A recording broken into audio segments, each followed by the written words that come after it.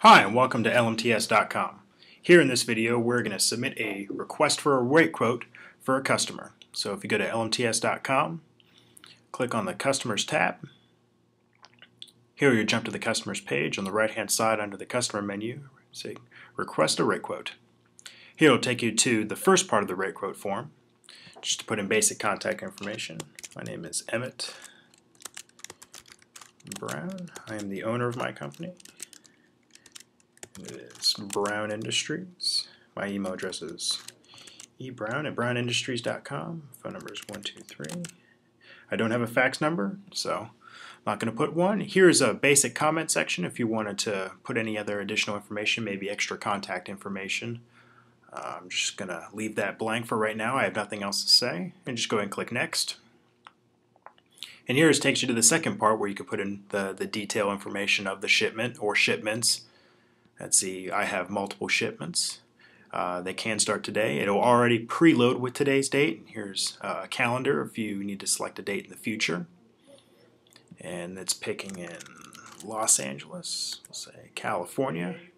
Delivers on the 19th in Pittsburgh, Pennsylvania. Right here, it's what we mean by produce versus dry freight. Produce is something you need refrigerated equipment to haul, like fruits, vegetables, meats of sorts. Dry freight really is anything outside of that. So, machinery, equipment, certain LTL things, stuff you need, either a dry van or a covered van, flatbed, a step deck. That's what we mean by dry freight. So in this instance, I do mean dry freight. And here's where you can list your commodity or commodities depending on how much product is going on the truck. I just have one thing. It's flux capacitors.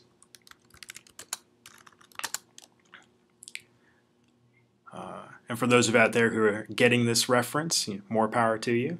Weight is 5,000 pounds. It's a light load. Value is 100 grand. It's an expensive load. And I'd say I have 5 shipments.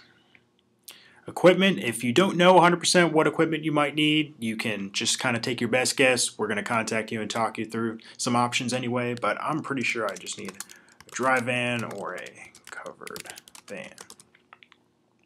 And then finally down here, if you know what LMTS division you want to send this to, you can select to do so.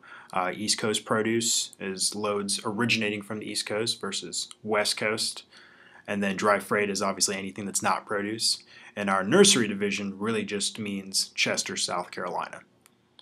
Obviously, mine is a dry freight, so I'm just going to go ahead and send it to them. One more point about this form is if you have multiple picks or multiple drops, you can kind of see right here, it means the very first pick or very last drop, like a lot of stuff coming from California, will pick up in several locations in California before finally dropping in, let's say, Jessup, Maryland or something like that, or vice versa. You'll put the very first pick and the very last drop right here. Other than that, we're all set. Let's click Submit. It'll jump you to this confirmation page right here. You can always go back to the form and edit some information and resubmit it. But beyond that, you're all set. If you have any other questions or comments about the form, you scroll down to the bottom, you can click Contact Us, and it'll jump to the Contact Us page. Fill out the simple form, and we'll get it immediately. Or you can give us a call at 1-800-632-3030, or email us at sales@lmts.com. Thanks for watching.